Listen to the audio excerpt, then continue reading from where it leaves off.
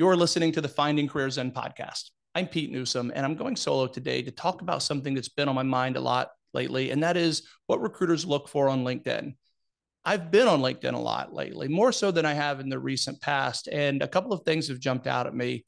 One is how many people are looking for jobs right now. I know the numbers, I see the math, I pay attention to what's going on in the market, but when I see how many applicants there are for each job, it really gives me a whole different perspective on what the job market's really like right now. And that is to say, it's not good. The other thing I've noticed is that a lot of people have questions about what to do on LinkedIn, how to use it to give themselves the best opportunity to be found. And that's really what it's all about. So some quick stats on LinkedIn.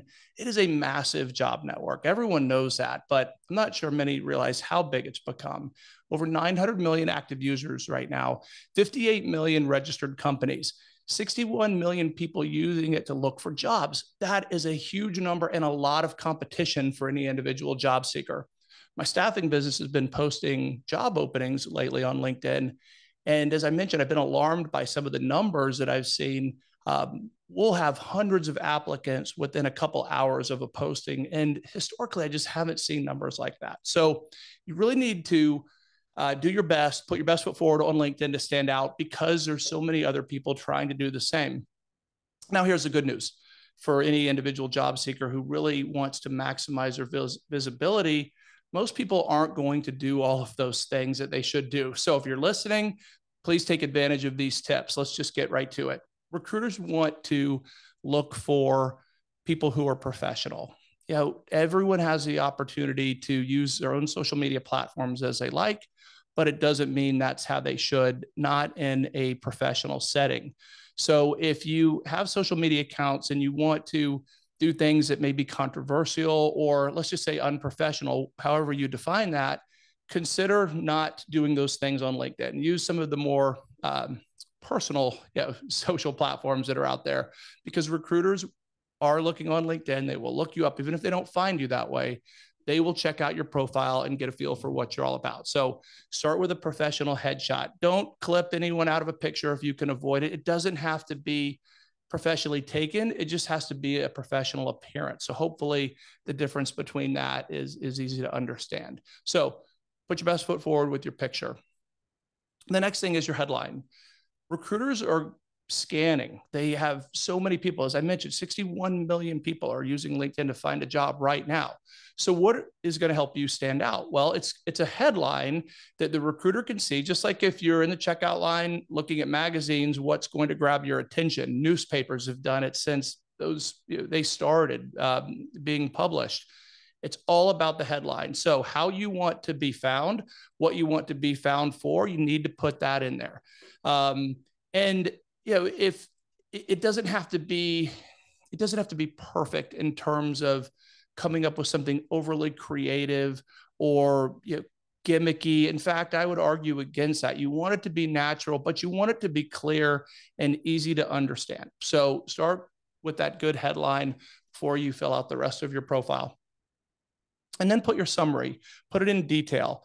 Make it easy for the recruiters who are looking to understand who you are, what you're looking for, what you're all about. Think about telling a story, right? It's a story of you, the story of your professional life. So as you put this information together, yes, it's ultimately going to be a summary of your professional history and the jobs that you've had.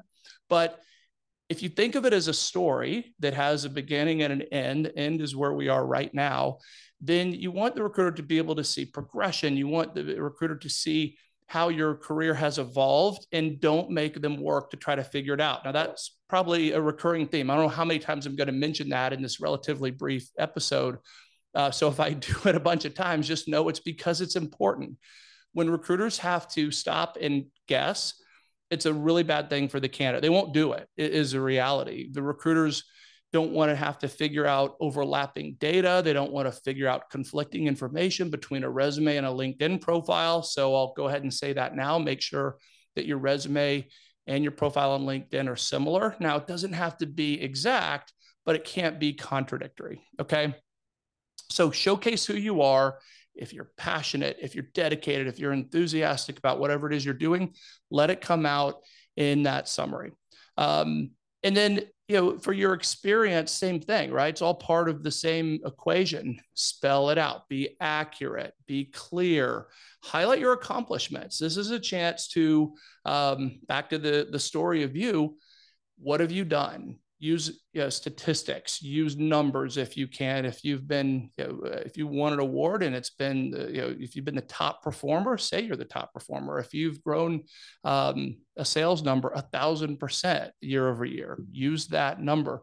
So the more you can spell out the specifics of what you've accomplished, the easier it is for you to stand out in the eyes of the recruiter who's going to be looking at it. Because again, they're trying to compare you and the moments that they're looking at your profile to everyone else in their candidate pool. And as we've established, those are really large numbers these days. So tell that story, use action verbs where you can, and make sure it's quantifiable. Now, one thing you never want to do is exaggerate to a point where you can't back it up. So if it's on your profile, just like anything in a resume or anything you filled out in an application, you have to be able to defend it. So the easiest way to do that, always be accurate, always be honest.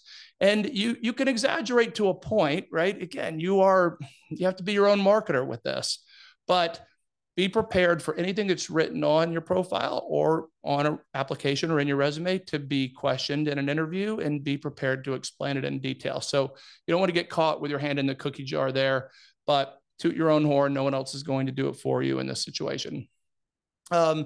Recommendations and endorsements. Okay, I just said no one else is going to do it for you, but actually that's not really the case. You can get people to do it for you. You can ask for recommendations. The more, the better. It's a section that some people disregard completely on LinkedIn, but it's an opportunity for you to have others telling your story as well, and have those references sort of baked in right from the start on your profile when a recruiter looks at you and encounters you for the first time. So ask for those references. Or recommendations rather, and endorsements. Take advantage of that section of LinkedIn if you haven't already. And then some of the other things you want to consider, those are the obvious, right? Your profile has to look good. Your picture has to look good. Your headline has to look good. You have to tell a clear and accurate and compelling story. But what else can you do above and beyond? So, we'll call these advanced tips, if you will. Think of keywords. Think of those things that are going to be on a job description. If you are in a role for any period of time, the buzzwords, the phrases that are used over and over. Sprinkle those throughout your profile. Just like when you search for something on Google, recruiters are using keyword searches on LinkedIn to find the candidates who most closely match what they need. And what they need is going to be the skills and traits and background that are listed on a job description in some form or fashion. So if you want to match for that job description and be found for those things, well, that's what needs to be on your profile as well. So keywords needs to be searchable. Use those common terms for your industry. The next thing, and this is where, so all of that is sort of behind the scenes, right? That anyone can do, no excuses not to. I'll go ahead and say that as well. If you haven't taken the time to do those things, and this isn't the only place you can get this information, the internet is littered with it, then that's on you, right? Because there really is no excuse, it's just a matter of effort and willingness to do it. This next piece is a little more uncomfortable for a lot of folks, and that is to be engaged. The LinkedIn rewards people who are using their platform, who are communicating with others, and that it's a great way for you to be noticed by those who you want to be found by. So whenever I talk about a job search, I often use the phrase cast a wide net. That's the objective of any job seekers. You want to be found for as many positions as possible, have people coming to you. And if you're engaging on LinkedIn, if you're commenting on other posts, if you're building your network, not just by inviting someone or offering to connect with them, I mean, that's easy. Anyone can do that. Take that extra step and you'll get the benefit of being found by more people by expanding your network and having people see who you are and what you're participating for. So I'm not suggesting necessarily you need to engage people in their personal posts, but things that are industry specific. If you see people who work for a company you aspire to work for, there's a perfect opportunity. If they're actively commenting on LinkedIn and posting and sharing, then you can get to know them that way. You can do that subtly. So active engagement is something that you should 100% take advantage of. Now, there was a job seeker not too long ago. I was watching, it was someone I knew who was looking for a job, and I saw this person who they weren't really a big LinkedIn user in the past, but during their job search, I noticed that they became very active, telling stories, supporting others, commenting multiple times a day. I mean, I wasn't keeping that close track, but every time I pulled up LinkedIn, it seemed like this person was making a comment on my feed and just being so generous and supportive of others. And it absolutely stood out. Now, I don't know if that's what helped her land a job in particular, but I wouldn't be surprised if it did, because her interaction just shot her to the forefront of so many people's LinkedIn page, and it had to help her get more attention. And when someone is just being generous and helpful to others, people are going to want to be generous and helpful to them. And as I said, I have to assume that played a part in helping this person secure what seems to be a really great job. So be engaged, be a participant on LinkedIn, not just a bystander, not an observer. Content creation. Now, this one's a little, next level of difficulty, right? Where I'm recommending that if you really want to stand out from the crowd, then you should consider creating your own original content. What story do you have to tell? Now, the earlier you are in your career, probably the more difficult that is to do. You may not feel qualified. You may not feel knowledgeable, that you don't have anything to say. Put those feelings aside, right? It is your opportunity, as now I think I'm saying for the third time, to toot your own horn. And you can do that by creating original content that will get you noticed. Now, it needs to be relevant. It needs to be on point for what it is you want to be found for and how you want to be thought of. But there's no shortage of routes you can take to come up with ideas. AI has made that very simple for a lot of us now to take advantage of. If you need brainstorming ideas, get on ChatGPT. I'm not saying to use that for your content creation, but it's a great tool to use for ideas and tips. So you can see content that other people wrote. You can try to rephrase it in your own words. You can try to add to it. You can build on it. If you have ideas that have been on your mind for some period of time, everyone has thoughts that are in their head. Put them on paper, put them on video. And even if you don't want to publish it right away, go ahead and get your feet wet. Record yourself, just like I'm doing right now. I've been recording podcasts for a couple of years right now, and it's still not very natural to me, to be completely frank. I'm talking solo today, and that is, I feel like a fish out of water when I'm doing that. But I know the subject. I have the experience. I'm not, trying to talk about something that I don't have knowledge of. That would be an entirely different deal. So if you have confidence that what you are sharing is accurate or interesting to someone else. And by the way, if it's interesting to you, it probably is interesting to someone else. Just get on Reddit. If you haven't used that tool, I was talking on a live stream about Reddit the other day, and I made a comment I'll make again here, which is, for every interest you may have, there are thousands and thousands of people who have a similar interest. And that's what's made Reddit so successful, is that it accommodates every niche anyone could have. So if you have an idea that you think, hey, this is relatively obscure, not that many people may be interested, you may be very surprised to realize that there are a lot of like-minded folks out there who you can connect with. So it doesn't have to satisfy a mass group. If you have something that you want to share or content that you think is interesting, it just has to satisfy enough people. And sometimes more specific content is going to play out much better, because people will be more interested and take the time on those things that they're personally invested in, right? Either as a hobby or a passion. So try it. Even if it's uncomfortable, go ahead and start posting content, whether it's written, whether it's video. Take a shot, create the content, even if you don't want to post it right away. Share it with people you trust and rely on, get their honest feedback.